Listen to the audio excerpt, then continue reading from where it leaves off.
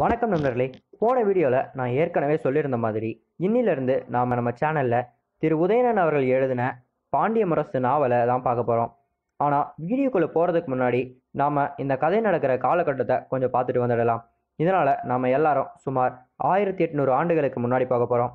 இந்த கதையை மூவேந்தர்களும் சம்மந்தப்பட்டிருக்கிறதுனால நாம் சேர சோழ பாண்டியர் அப்படின்னு தனித்தனியாக பார்க்கலாம். ஃபஸ்ட்டு நாம் சேர நாட்டை பற்றி பார்க்கலாம் வாங்க. கதை நடக்கிற காலத்தில் சேர நாட்டை 2 அரசர்கள் ஆண்டு வருகிறார்கள். ஒருவர் யானைக்கன்செய் மாந்தரன் சேரல் இரும்புரை, மற்றொருவர் பெயர் கோதை மார்பன்.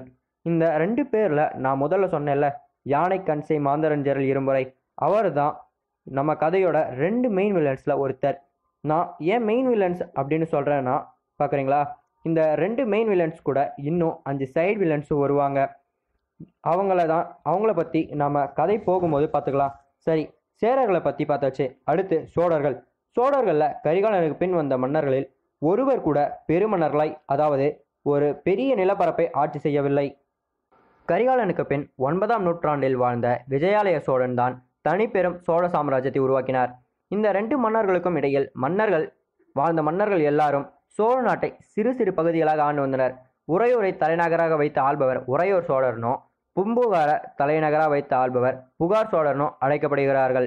நம்ம கதை நடக்கிற காலத்தில் உறையூரை தலைநகராக வைத்து ஆண்ட சோழ அரசன் பெயர் பெருநற்கிள்ளி. இந்த பெருநற்கிள்ளி தான் நமது கதையோட 2வது மெயின் வில்லன். அது மட்டும் இல்லாமல் பெருநற்கிள்ளியும் நான் முன்னாடி சொன்னல கொங்கு சேர மன்னர் அப்படின்னு யானைக்கன்செய் மாந்தரன் சேரல் இருமுறைன்னு இவங்க 2 பேரும் நண்பர்கள் கூட. அடுத்து நம்ம பாண்டியர்களை பற்றியும் பார்க்கலாம். கோவலனுக்கு தவறாக நீதி வழங்கியதற்காக தன்னோட உயிரையே விடுகிறான் பாண்டிய மன்னன் ஆரியப்படை கடந்த நெடுஞ்செழியன். ஆரியப்படை கடந்த நெடுஞ்செழியன் இறந்ததுக்கு அப்புறம் அவரோட மகனான வெற்றி வேட்செழியன் மன்னராகிறாரு. இவருக்கு மன்னராகி சிறிது காலத்திலேயே சித்திரமாடம் அப்படின்ற இடத்துல இறந்துடுறாரு. இவர் இறந்ததுனால இவருடைய மகனாகனும் பட்டத்து இளவரசனும் நம்மளோட கதையோட ஹீரோவுமான நெடுஞ்செழியன் அரசராகிறாரு. நெடுஞ்செழியன் நல்லா வீரமும் தைரியமும் உள்ளவர். இவர் மன்னராகும் போது இவருக்கு இளம் வயது தான் இருக்கும். இவருக்கு படையன் அப்படின்னு சொல்லிட்டு ஒரு நண்பனும் இருக்கிறான். இந்த படையன் பாண்டிய நாட்டுடைய படைத்தளபதியும் கூட. இவனும் சாதாரணமானவன் இல்லைங்க, ரொம்பவே துணிச்சலும் வீரமும் இருக்கிற ஒருத்தவன் தான் படையன். படையன் இருக்கிற இடத்துல ஆபத்து எப்பயும் இருக்குன்னு கூட சொல்லுவாங்க.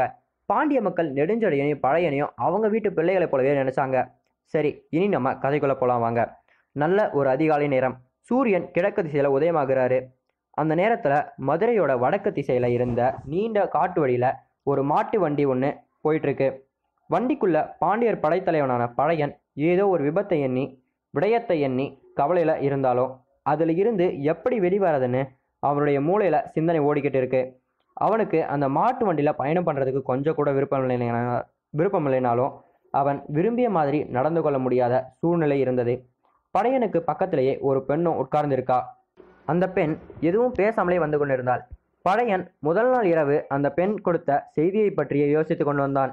முதல் நாள் இரவு அந்த பெண் மதுரைக்கு வந்து படையனை சந்திச்சு அவன்கிட்ட ஒரு பட்டு சிலையை கொடுக்குறா. அந்த பட்டு சிலையை பிரித்து படித்து பார்த்த படையனோட மனசுல திடீர்னு வேதனை வந்து சேர்ந்துருச்சு. ஆனாலும் அதை வெளியில காட்டிக்காம அந்த பெண்ணை பார்த்து, மிகவும் நன்றி பெண்ணே, நான் நாளைக்கு காலை வருகிறேன், நீ இப்போ போயிட்டு வா அப்படின்னு சொல்றான். அதுக்கு அந்த பொண்ணு, உங்களை கையோடு அழைத்து வரும்படி உத்தரவு அப்படின்னு சொல்றா. இதை கேட்ட படையனுக்கு கொஞ்சம் கோபத்தோட, ஏன் என் மேலே உன் தலைவிக்கு நம்பிக்கை இல்லையா அப்படின்னு கேட்குறான். அதுக்கு அந்த பொண்ணு, ஐயா, உங்கள் மேலே சந்தேகப்பட்டு தலைவி இப்படி சொல்லலை, அவங்க மேலே இருக்கிற சந்தேகத்தால் தான் அப்படி சொல்லியிருக்காங்க அப்படின்னு சொல்ல, ஏற்கனவே கோபத்தில் இருந்த படையனுக்கு இப்போ கொஞ்சம் குழப்பம் வந்துருச்சு.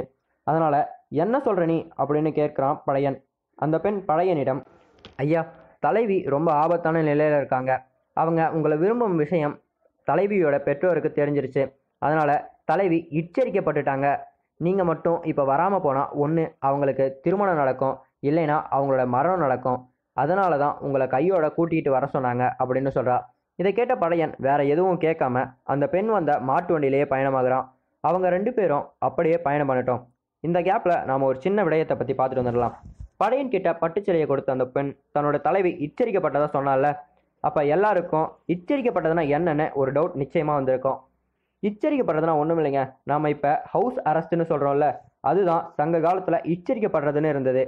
சரி, நம்ம திரும்பி கதைக்கு வந்துடலாம். படையனுக்கு தன் காதலியும் பொதினியின் பெரிய வணிகருமான பெருஞ்சாத்தனின் ஒரே மகளுமான மேகலை எச்சரிக்கப்பட்டது ரொம்பவே வேதனை தந்தது. பழையன் மேகலையை பற்றி யோசிச்சுக்கிட்டு இருக்கும்போது அவனோட தோளில் ஒரு காட்டுப்புறா வந்து உட்கார்ந்தது. அந்த புறா எப்பவும் பழையனுடையே தான் இருக்கும். பழையன் யாருக்காவது அவசரமாக செய்தி அனுப்பணும்னா அந்த புறாவையே பயன்படுத்துவான்.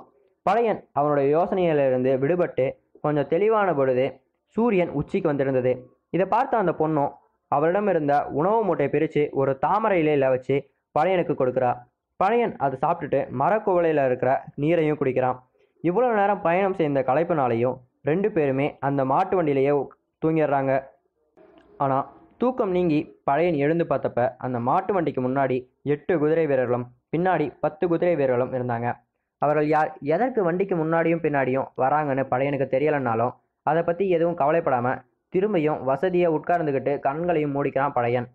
கொஞ்ச நேரம் கழித்து பழையன் கண் விழிச்சு பார்த்தப்போ இன்னொரு விபரீதமும் நடந்திருந்தது. பொதினிக்கு போக வேண்டிய வண்டி அங்கே போகாமல் வேற ஒரு வழியில் போயிட்டு இருந்தது.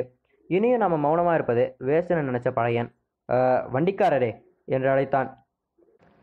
வண்டிக்காரரே என்று அழைத்தான். வண்டிக்காரன் திரும்பாமல் என்னன்னு மட்டும் கேட்டான்.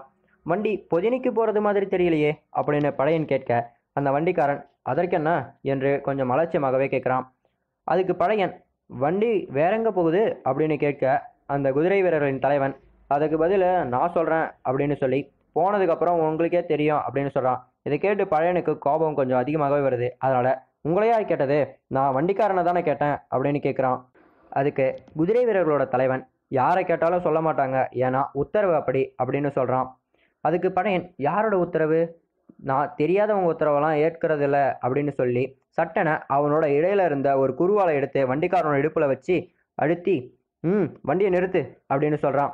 அதுக்கு அந்த வண்டிக்காரன் முடியாது அப்படின்னு சொல்கிறான். அதை கேட்டதும் பழையன் உன் உயிர் போயிடும் பரவாயில்லையா அப்படின்னு கேட்க அந்த வண்டிக்காரன் போகாதுன்னு மட்டும் சொல்கிறான். அதுக்கு பழையன் ஏன் உன் இடுப்பில் குருவால் இறங்காதா அப்படின்னு கேட்க இதுவரைக்கும் திரும்பாமலே பதில் சொல்லிட்டு இருந்த அந்த வண்டிக்காரன் ஆம் அப்படின்னு மட்டும் சொல்கிறான். ஆனால் வண்டிக்காரனோட முகத்தை பார்த்த பழையன் ரொம்பவே ஆச்சரியமும் அதே சமயம் திகச்சும் போயிடுறான். ஏன்னா அந்த வண்டிக்காரன் வேற யாருமே இல்லைங்க, யாரை பார்க்க தான் போயிட்டு இருந்தானோ அந்த மேகலுடைய அப்பாவும் பொதினியின் பெருமணிகரான பெருஞ்சாத்தனார் தான் அங்கே அமர்ந்திருந்தார். தான் எங்கே போகிறோன்னு பழையனுக்கு தெரியாது, இந்த குதிரை வீரர்கள் யாருன்னு பழையனுக்கு தெரியாது. ஆனால் வண்டிக்காரனா பொதினியின் பெருஞ்சாத்தனாரை பார்த்ததுக்கு அப்புறமே பழையனுக்கு எல்லாமே கொஞ்சம் தெளிவாக தான் புரிஞ்சுதுன்னு சொல்லணும். அடுத்த கட்ட காட்சிகளுக்காக காத்திருப்போம். நன்றி. இது வரைக்கும் நம்ம சேனலில் சப்ஸ்கிரைப் பண்ணாமல் பார்த்துருக்கவங்க சப்ஸ்கிரைப் பண்ணிடுங்க. கீழே இருக்க லைக் பட்டனையும் லைக் பண்ணுறேங்க. அப்புறம் பெல் ஐக்கானை ப்ரெஸ் பண்ணுறேங்க. ஷேர் பண்ணுங்கள், கமெண்ட் பண்ணுங்கள்.